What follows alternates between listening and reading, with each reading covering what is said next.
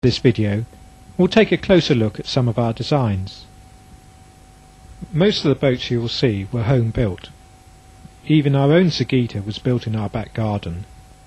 Our 24-foot Strider was one of the first micros and has set the standard for newer designs.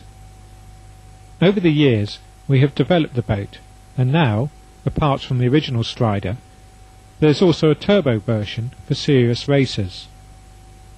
This is our Woods Express, which we campaigned in 1988. Striders have won the European Micro Multihull Championships, as well as the UK Championships several times.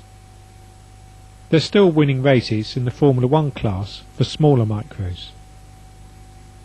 But of course most owners use them as fast trailable cruisers, and they are now sailing all over the world. For over 100 Striders have now been sold, and they can be built using ply